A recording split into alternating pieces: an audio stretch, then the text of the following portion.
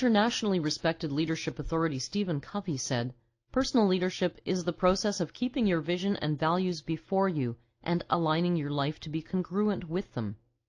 Imagine you want to set up an internet-based business. You aren't clear what sort of business. You don't even know if you want to sell products or to provide services. You do some keyword research to see what the buying public is looking for at the moment, and you come up with the following three options. 1. Canine care products. 2. Get-rich-quick schemes. 3. How to get along with your partner. One of your values is to support and encourage others wherever you can, whether you know them or not. Based on this core value, which of these three options would you choose to investigate further? It would obviously be to find ways to help people get along better with their partners. There's nothing wrong with getting rich or looking after dogs, but your core values will influence the way you think, react, and move towards certain choices.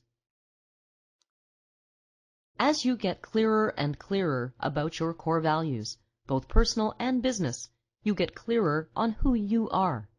The next logical step is to look at this person and decide if you are actually leading the life you want to lead. You may be very clear about what you want from work, but you may be uncertain or vague of what you want in your private life. Conversely, you may know exactly what you want out of a relationship, but just drift at work, aimlessly accepting whatever comes along.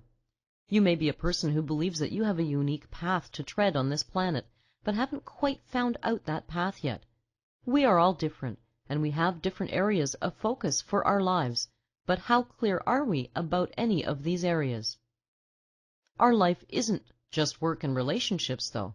How would you divide your life up? Here is an idea. 1. Work.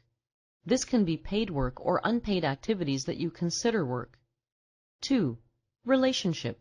Your most intimate relationship, which may be with another person or it could be with yourself. 3. Hobbies.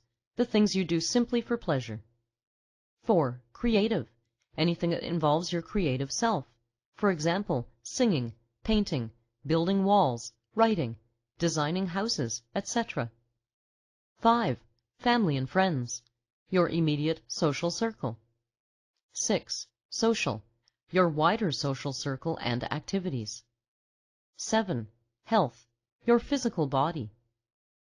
8. Community.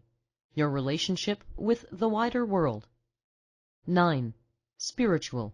Your philosophy of life and any particular spiritual or religious practice.